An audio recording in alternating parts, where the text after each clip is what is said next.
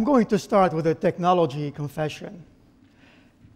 The history of the web has been spectacular across all aspects, but it has been vexing in one thing that was missing from it. Being digital in the world of the web was missing something that was very native to it, in the same way that websites are very native to the web. Up until now, if you think about it, the web consisted mostly of moving information around. Being digital has been fundamental to many different areas, from e-commerce to publishing, travel services, supply chain, e-services. It has touched every single industry that you can think of. However, there's one thing that the web has not touched yet in a very fundamental way. And that thing is money. So now you may be thinking, well, what are you talking about, William? We can move money today on the web. Yes, you are right. But up until now, the banks were really in the middle of all of these transactions. And they led us to believe that we were interacting with each other. Yes, they fooled us. Whereas they were facilitating these interactions on our behalf. And as long as they controlled everything, they led us to believe that we needed their trust in order to store our money or to move our money. And that was true up until 4 years ago, when a new word started to enter our vocabulary, a new form of money, digital money, came along, Bitcoin, which I'm sure you've heard of. But even more important than Bitcoin and more fundamental to our future is the technology behind Bitcoin, and that is the blockchain. You may have heard about the blockchain. It may be a new word. Maybe it's obscure. But it's going to remain in our vocabulary in the same way as the web and the internet have entered our vocabulary and have been in it for the last 20 years. What is the blockchain? The blockchain is this invisible network that is an overlay on top of the web. Think of it as doing the same thing that banks were doing to our money. Banks were needed to move our money. The blockchains are going to be needed to move this new form of money, the cryptocurrency. So the blockchains are this linkage between cryptocurrency. But the main difference is that blockchains are not owned by one entity or by one person. They are collectively shared, collectively operated, and collectively owned by thousands and thousands of computers around the world.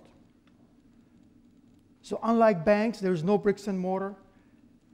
They can scale and they can grow with no borders and without any regulation. And that, by the way, is a feature, not a bug. So remember the word blockchain. If money was the first application of the blockchain, and the reason why I said that it had not been touched fundamentally is because the banks were really between us and the internet. Whereas cryptocurrency, what the blockchain enables, is now enabling peer-to-peer transactions. That is really at the core of the internet. And if this was the first application, what do you think the next application is beyond money? Work.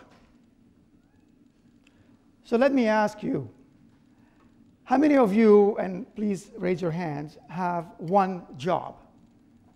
A job. So keep your hands. How many of you have 2 jobs? How many of you have 3 jobs? Okay, a lot of hands went down. Let me be honest with you. I think most of you that did not keep your hands up, I think you were lying to yourselves a little bit. Because in reality, we all have 3 jobs. The first job is the job that you go to the office for, or to the factory, or to a store. You get paid at the end of the week or at the end of the month. The second job is the job you have for taking care of yourself, taking care of your kids, your siblings, your house, cleaning, doing the dishes. The third job is the job that was outsourced, not to somebody in the Philippines or in India or in Poland.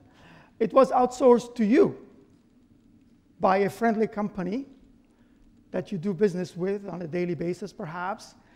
They outsourced the job that used to be performed by one of their employees, and now you're doing it. Think about booking a travel online, or booking a hotel online, or any type of self-service task that you are now doing thanks to the web. But the difference is that we had not been paid for this kind of job in the past. And this is about to change. Work as we know it is going to be married to the blockchain in more ways than one. And we can divide work in two different types. There's active work and passive work. Active work is the work that you are very conscious about. You know that you are doing something. You are driving a car, or you are writing a software program. You are conscious of what you're doing. The more fascinating type of work is passive work. It is fascinating because you are doing it without being aware of you doing it, and more importantly, it is generating value without you knowing that it is generating value. And the new thing with the blockchain is that somebody, some company, is going to be willing to pay you for the value that you are generating by doing passive work, because that is valuable to them.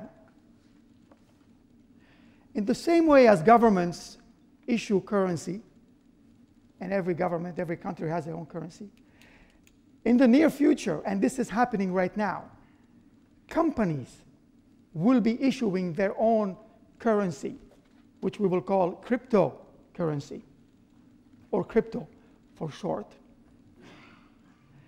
And they will be issuing that currency to us.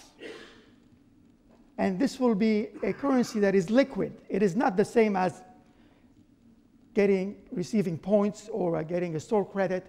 It is something that you can buy and sell with. You can earn something and you can spend it at the same time. Let me give you some examples. Attention. Attention is a currency. Think about Facebook. The average person spends about an hour per day on Facebook. Doing what? We give them our attention. They take our attention. They take the eyeballs that we have, the time we've spent, and they repackage it and sell it as advertising. And what do they give us? Nothing in return.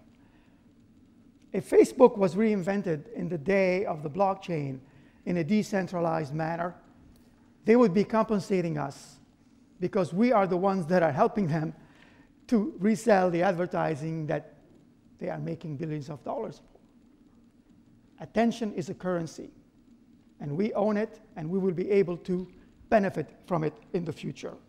With the blockchain, there are decentralized content networks now that will pay you if you spend time with them. Another example, data. We are data-emitting devices constantly. Everywhere we go, everything we do, everything about us, our height, weight, demographics, age, what we are doing, this is all valuable data.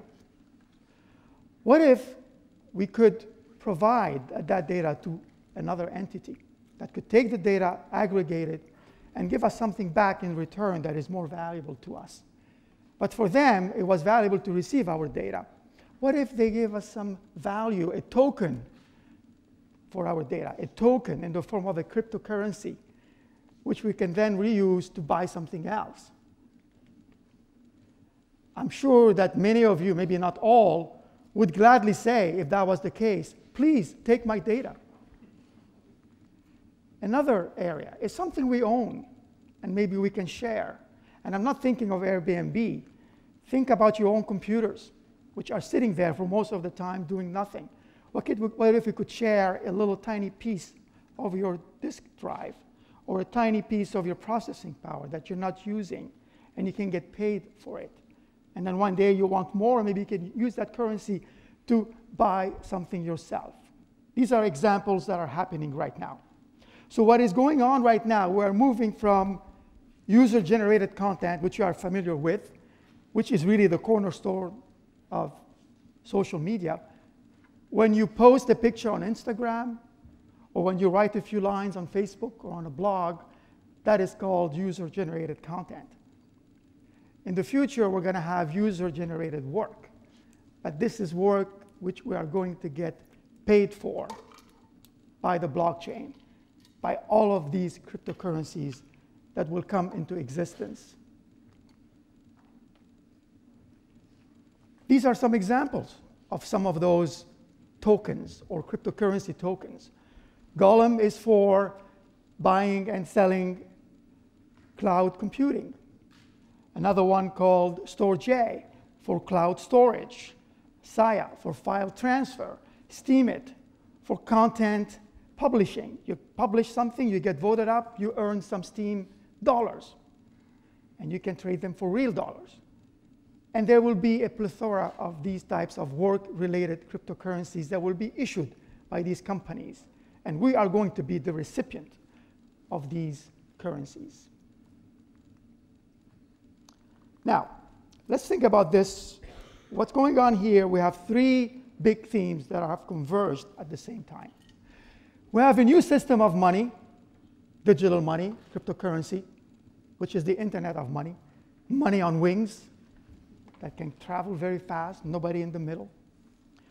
We have a new system of work where we do passive work, we generate value, and we get paid for it. And we have a new system of technology, the blockchain, which is very decentralized, peer-to-peer, like the web. It's everywhere and nowhere. What's the end result? The end result is that we're going to have a lot of services that are going to become decentralized, that are going to not be centralized. Facebook is centralized. So let's imagine. Imagine banking without banks that maybe we don't trust, or maybe are not fast enough for us, or too expensive to do business with. Imagine e-commerce without eBay, without credit card fees, without listing fees. Imagine gambling without a house. Maybe we don't trust the house. Imagine transportation without Uber, where every driver is a node of their own, and we can deal with them directly. Imagine stock trading without the NASDAQ or stock exchanges, where we can interact and peer-to-peer trade with each other. This is happening right now in a small scale, but that is how the web started as well, more than 20 years ago. And we are going to be moving from a web economy to a blockchain economy. Today, the blockchain economy overall is probably about $40 billion. When you add the value of all of the cryptocurrencies that exist today, in addition to the companies that are part of this phenomenon. But in the future, it is going to get bigger and bigger slowly. Everything starts small until it is big. The end game is going to be a combination of currency tokens and work-related tokens, and we'll be able to trade them. And we'll be able to spend and earn at the same time. And that is why this is now going to be a new economy of its own. So how do you get involved? How do you benefit and how do you participate in this? You have to be curious and try to go and find out where you can get involved and earn tokens or earn currency for some of the work that you could be doing, or maybe you have something that others want and you could be sharing it and receiving tokens in return. This is the future. So the blockchain has not just given us a new form of money. It has given us a new form of earning money as well and spending it. And you might think, well, what's wrong with the system that we have today? Why are we not happy with what we have? This is not something about changing what we have today. We cannot change the current system. There comes a point in the technology evolution where there is a paradigm shift, and you cannot change anything anymore. You have to go to a new system. The cellular phones, when they came along, they did not use the landlines. They put new towers everywhere. There was a new infrastructure. When the web came along, the web did not use the old mainframes, the computer mainframes. It was a new network out there. The same thing is happening with the blockchain and the currencies behind it. This is a new form of money. It's a new form of network where the trust is with the network, not with the banks, not with the credit card companies, not with the financial intermediaries. And that is really the future of the blockchain. So I'm going to leave you with this thought. Remember that the money in your pocket and the money in your bank account is going to get some competition. Competition is going to come from cryptocurrency in your smartphone wallets and inside of the applications in your smartphones that you will be using on a daily basis, where you earn and you spend cryptocurrency. This is the future, and I hope you are as excited as I am about it. It's going to touch you, and I hope it's going to inspire you at the same time. Welcome to the blockchain economy.